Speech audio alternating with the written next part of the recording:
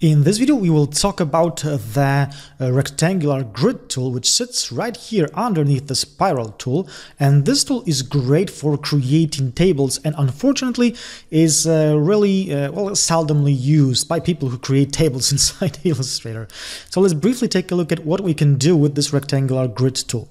So first of all, the way it works is if you just click and drag, you will see that you are creating kind of like a rectangular grid, just like so. Well, my grid right now, since I've been playing around with it, has only one horizontal divider and 1, 2, 3, 4, 5, 6 vertical dividers. However, I can quickly change that situation either by pressing the up or down arrow to add the horizontal dividers, just like so, to create a table that is going to look just like that. So we are kind of like simulating Excel right here. And if I press the down arrow, I am going to decrease the number of horizontal dividers, just like so. So up arrow to increase number of horizontal dividers and down arrow to decrease the number of horizontal dividers. And if I press the left arrow, just like so, you can see that I'm decreasing the amount of vertical dividers. So my table looks kind of like this. And if I press the right arrow, you can see that I am adding the vertical dividers. So my cells are kind of like vertical rectangles, just like so. So if you want to play around with the amount of the cells inside your grid, you can press the up arrow key or the down arrow key to increase the number of horizontal dividers, and the left or right to increase or decrease the number of vertical dividers, just like so. And notice that as soon as I let go of my mouse, Illustrator is creating a group. So all this whole grid is a group. Now, this will have some further implications, but we will talk about it in just a second. For now, let's focus on creating just the grid. So if you want to have more precision when creating your grid, here's what you can do. You can again simply, with the rectangular grid tool selected, click on the artboard, just like so. And we can set the width and the height of our grid. So I'm simply going to maybe this time go with, let's maybe make it a square. So I'm going to go with 450 by 450, just like so.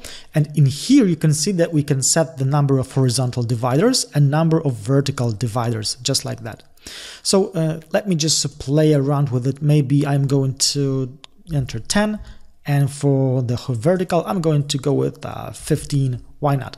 And if I press OK, Illustrator is creating the grid based on what I just told it to do.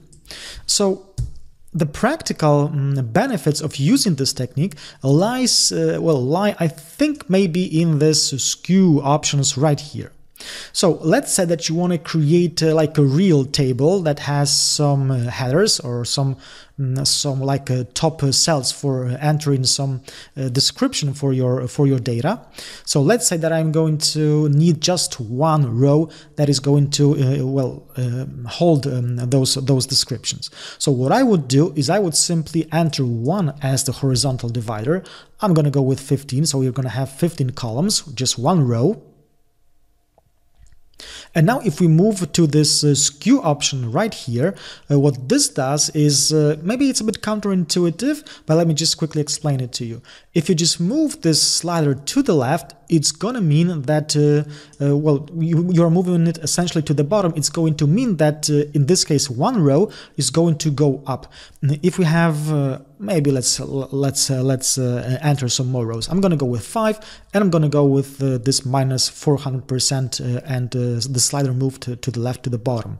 So I'm going to click OK.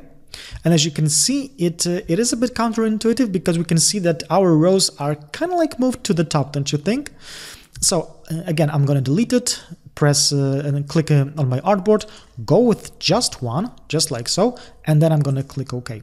Now you can see that it kind of has a bit more sense. I mean, this top part could be something like our top row for some description, and we would put our data inside our columns, just like here. We can of course move it around just like so and play around with the size just like that.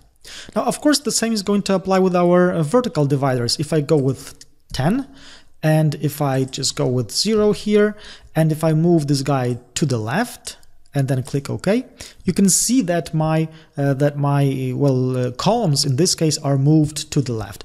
And again, the practical benefit of using this the rectangular grid tool options would be to move to skew it to the left, but to just create one vertical divider, just like so. And if I click OK, you can see that I got this left column where I could paste in or type in some descriptions of the data that is on the right. Now, I told you before that there are some implications to the fact that this is a group.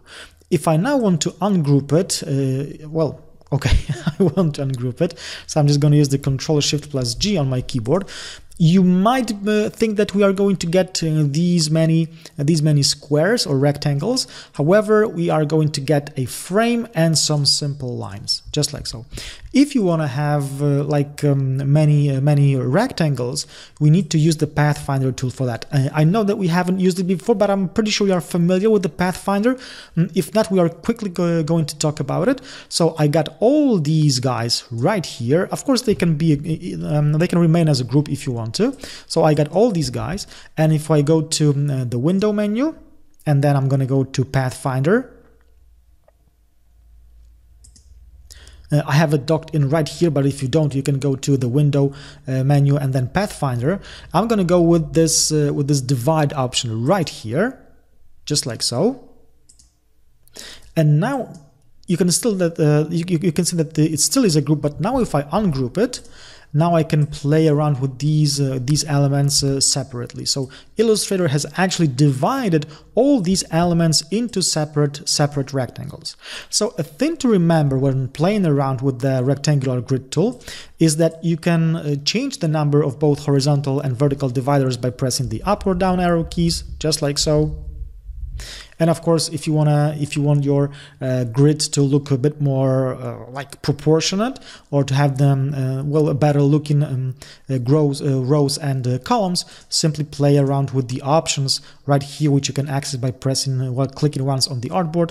And I'm going to go back to its normal state, 0, just like so, and go with 10 right here, then 10 right here, and I'm gonna change the size to 300 by 300, and as you can see right now our grid looks a bit more like a proper grid, just like that. So in the next video we are going to talk about the polar grid tool, which is great for creating charts. So if you're interested in that, well, just keep watching.